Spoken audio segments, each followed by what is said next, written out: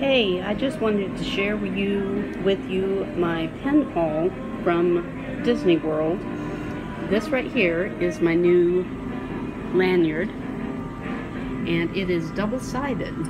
It's got Mickey as a pumpkin on one side, and Minnie, her little witch's hat, and her bow on the other side.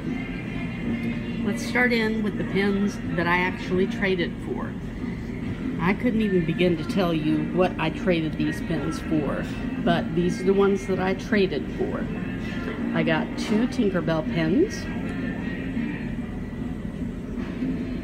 With the one that I already have, I don't see how I can fail to have the Rides pen set.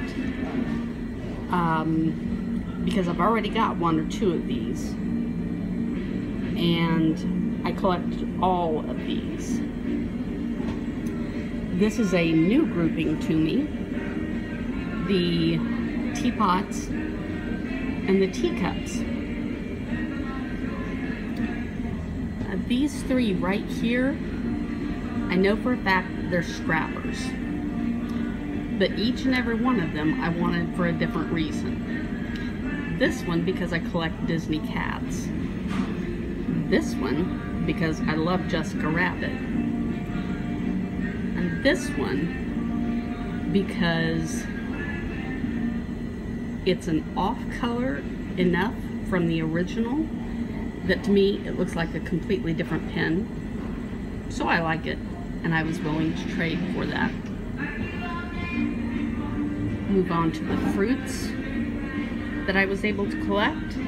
At one point, I had the purple grapes, and I mistakenly traded them out for something.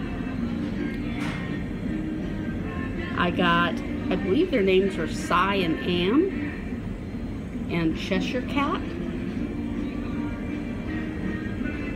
to add to my Disney Cats collection. I got a Wizarding Mickey candied apple.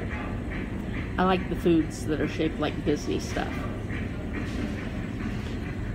Got a couple of cute little Jiminy Cricket pens. These are the Goofy pens that I was able to collect. This one in particular is part of a set that shows the characters' footprints. And the only one I was really interested in getting in that one was Goofy. And honestly, when I picked this one up, I was thinking that it was part of the Wilderness Explorer badges. But, now isn't this the truth? I only need 1 more. And I passed on one, and I'm just kicking myself, that said, this isn't a pen. Woulda, shoulda, coulda. There's this neat, really neat Walt pen. Got an Eeyore pen, Alice's dress, one of those cuddly little otters. And I picked up this Gazelle pen more because I actually like Shakira, who voices Gazelle. So at some point I may trade it off. Here are the 3 Wilderness Explorer badges that I collected. And now I am only missing the puzzle piece Wilderness Explorer badge. I was able to get Hatbox Ghost from Haunted Mansion. I got 3 Mickey Ears character pens, one of which, Sally from Nightmare Before Christmas. And this is the grouping of Peter Pan pens that I picked up. Now, a couple of these have been given away to my daughter, but I wanted to show that I'd picked them up, and I got all of these in trade. So, on your next trip to Disneyland or Disney World, happy pen trading!